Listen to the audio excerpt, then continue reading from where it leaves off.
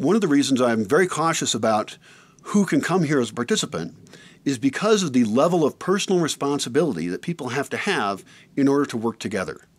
If we're going to protect the water system and not lose all of our water, if we're going to protect the electrical system and not lose all of our electricity, if we're going to take care of the dogs well, if we're going to protect the forest, keep everybody alive and safe, then we have to be really well coordinated in communication about all the details of culture here in the Bosque. And that's kind of why I call this a cultural laboratory, sustainability laboratory. We are developing different ways of living. We're changing ourselves to fit in with what will function as a better, sustainable world.